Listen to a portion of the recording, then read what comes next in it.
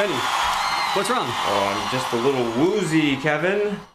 What are you woozy from, Benny? Well, I've been signing contracts in blood all day.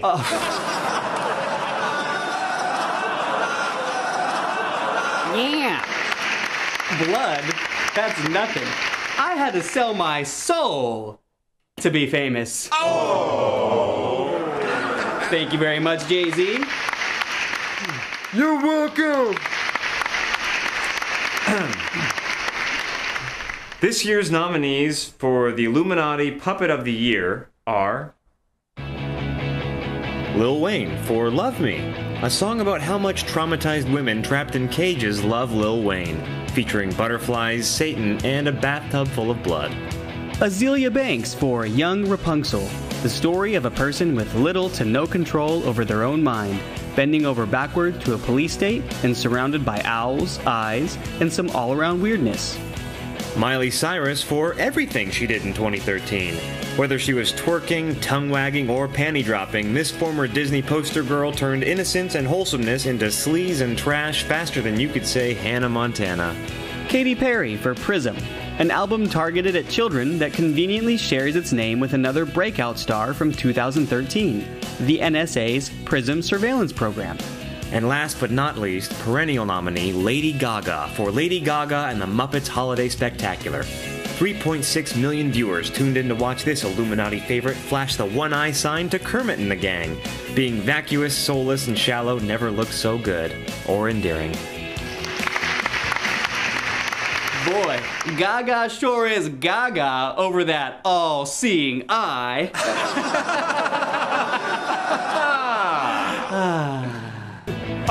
Before we go, we'd like to thank the 5 corporations that own and produce every single media outlet. AOL Time Warner, Disney, Universal, Sony. Without you, none of this would exist. Thank you. Good night. That was one of the latest videos from Joy Camp, a parody of the propaganda pageant known as the Grammys. And to tell us more about this, we have the creators of Joy Camp, Benny Wills and Kevin Kostelnik. They join us now via Skype. Benny, Kevin, thanks for joining us, guys. Thanks for having us. Thank you. So we saw your most recent video and also some of the other things you did with InfoWars. We'll talk about that here in a little bit. But the most recent video you did about the Grammys, and I was very surprised when I saw, pretty much how accurate you guys were with Beyonce. She's taking off her bra and tossing it in your video, but in real life, she didn't quite go that far, but she's running around the stage in some booty shorts, and it wasn't too far-fetched from what you guys predicted would happen. Well, it's all spectacle, man. I'm not surprised at all. Yeah. Yeah, so it was, it's one of the things that you really don't want your kids to watch anymore. Not just that, but many other performances in the past. And, maybe you guys were like me and you didn't waste your time actually watching the Grammys, but just to see these things happen, it's very unsettling. Yeah, it is. And it's just absurd. I mean, that's, I guess, where the idea for the video came from. I mean, this stuff is really just ridiculous. I mean, the music industry in particular is just obnoxious with their symbolism, with their escapades. Yeah, we're both really big music lovers, and there's so much good music out there, like so much good music that just doesn't get noticed by anyone. And then you watch something like the Grammys, which I didn't watch, and I watched enough Grammy footage from making this video to last me a lifetime. I got really sick of the video footage that I was watching. So I didn't see any of the new stuff, but the music, these people, when they win these awards for the music that they make, is just, I don't know how anybody can listen to it, really. Yeah, just real horrible stuff. And you guys pointed that out in your video, talking about the music of Miley Cyrus, and not only that, but Lil Wayne, Beyonce, others. But on Lil Wayne, the video you guys portrayed is a very disturbing video for no other reason than just its content, regardless of any Illuminati or other things that are going on. It's just a straight up disturbing video. Right, and that's directed at kids. I mean, this pop music, let's face it, is basically for teenagers. This is what they're being subjected to, and they don't realize necessarily what they're watching. So why are they putting it in their videos? Why is there a bathtub full of blood? There's absolutely no reason for it. Yeah, and then the Azealia Banks video, when we both watched that for the first time a couple of weeks ago, it just blew my mind. It's the music business, or the music industry, is so in your face with the symbolism And like he said, it's targeted at young kids, so they grow up like idolizing these people who couldn't be further from a real person that you should idolize at all. You know, that's just insane. And that video in particular is scary because I think it has a double message. First, they show Azealia Banks trying to fight this police state that is coming in on her. So they're with their, you know, like a SWAT team with their shields. They're coming at her, and she's trying to fight them. And she can't. She like breaks a bottle over their shield, and the next thing you know, she's bending over backward to the police state. So I get from that the police state is coming, and it's useless to fight them because you are powerless against it. That's what I got from that. That's a very good observation, and not just in the music. We see it in the movies and many different things. Just bow down to the police state. Drones are good. You know, the police state will save. You see this in all number of movies and just entertainment in general. Why do you guys think that is? You guys have a finger on the pulse in the entertainment community. Why do you think that is? I think, man, because it's like, how would I describe it? They're letting you know that it's there. So they're saying this is coming. This is here to stay, and we want you to get pissed off about it. We want you to get mad that it's here, so that you'll try to fight it, but then they'll just squash you right away. I mean, that's what I'm getting from it. It's such a. Oh, sorry. They're not trying to hide it from the public anymore. They're saying, here it is. And if you don't like it, yeah, fight it. We'll just squash you anyway. That's what I get from it. Yeah, and it's also Hollywood. I mean, you know, we live out here, and it really is like a gigantic arm of the system. It's one of the most powerful arms, I think, of the system.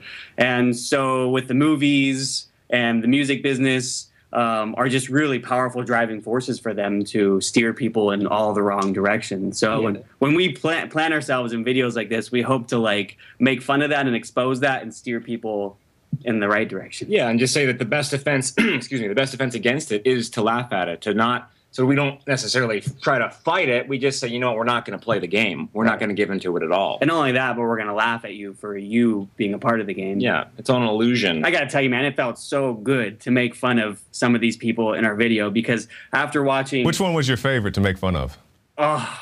Probably Jay-Z for me. I think Jay-Z for me too. Yeah, we've been wanting to make fun of Jay-Z in the music industry for a really long time. And all this business. And yeah, you know, they're going to screen cap that and say you guys are Illuminati now. I know, that's exactly what they're going to. I think there's already been a comment. Well, we take it as a compliment when people think that we're double agents. And especially with these videos, the award shows, because what happens is we make these videos obviously aware of the timing on them, and we put it out before it comes out. We call it like a leaked clip so that if we get enough traction within our, you know, alternative media community, it'll result in the video being one of the top searches. So when you get just like average Joe Schmo that goes and searches for the Grammys 2014, our video pops up, you know, on the front page, and they'll click on it thinking they're going to see something from the Grammys, and then all of a sudden they get, you know, planted with this little seed of truth. And usually when that happens, we get an influx of views and an influx of really negative comments. We didn't get too many this time, but when we get those, I always see those as a victory because somebody watched it all the way through enough to where it invokes something in them to like write, you know, something that just went against their grain of thinking. Exactly. I'm sorry, guys. We got to move here quick. Now, I really want to touch on what you guys said about, you know, just being active and being in this fight at some level. Some people think that it's all about sitting in a suit and being on TV or being on the radio like Alex. Just doing a fun parody video like you guys did could really wake up a lot of people. Now, quickly, the Super Bowl is coming up, and we've seen a lot of weird things going on with Madonna, Beyonce, other people as well. Do you guys anticipate anything for this year's Super Bowl? There's got to be something. Yeah. I mean, the halftime show has turned into a really ritualistic event. I mean, that thing is scary year after year, scarier every year, actually. Yeah, it's a giant platform for the system, so there will be something, I'm sure. And of course, the distraction that sports are, and football in specific, and you know, they focus on commercial advertising. Like, how bizarre is that we like get excited for commercials? The halftime commercials are one of the biggest things about the Super Bowl in general. Now, in closing, guys, we've seen you guys participate in our contest here at InfoWars. You recently made the NSA video, the TSA video for our contest. There is a great video. You guys also did some other things in Operation Paul Revere.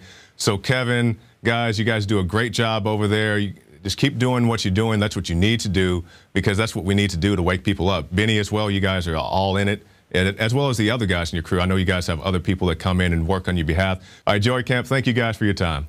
Hey, thanks so much, Jakari.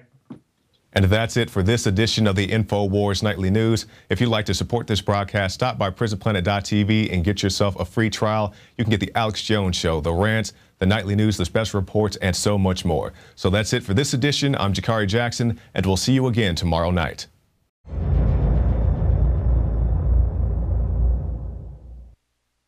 Now you can watch the Alex Jones Show live as it happens at Infowars.com/show. You'll find links to all of our content there and a free 15-day trial for Prison Planet TV. More than 60 movies and documentaries all in one place at Infowars.com/show.